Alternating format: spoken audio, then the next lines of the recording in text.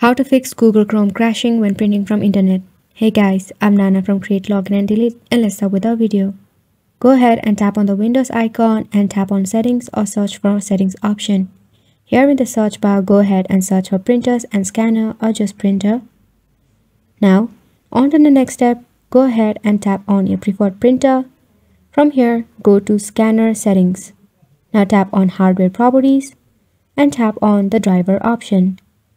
Then go ahead and tap on Update Driver and tap on Search Automatically. If it says it is the best driver, go ahead and tap for Search for Update Windows, and if there is any, go ahead and tap on Download and Install All. On to the next step, head back and below your preferred printer, go ahead and find the Run Troubleshoot option and go ahead and tap on it. Now, it will detect the problem if there is any and will suggest you the solution. I'm gonna cancel it for now and show you another steps as well. Tap on Scanner setting once again and choose the More Devices and Printer setting. Select the printer that you want as a default. Right click on it and then tap on Set as Default Printer and then tap on OK. By doing this, the window won't be able to manage the printer for you. Now, simply go back to Hardware Properties here, which is the first one. Then go ahead and check the driver once again.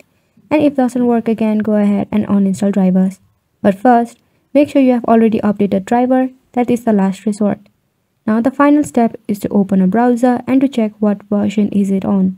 Sometimes if your version lacks updating, it can cause the issue as well. So tap on the three dot and go to Settings. From here at the left side, you have to go ahead and find About Browser. Here I'm using Avast Secure Browser. There you can see it is checking for update. If there is an update, it will suggest you. Otherwise, it will let you know that if you're in the latest version or not. So those are the steps that you can try on to fix the Google crashing. Make sure to give it a try and thank you so much for watching.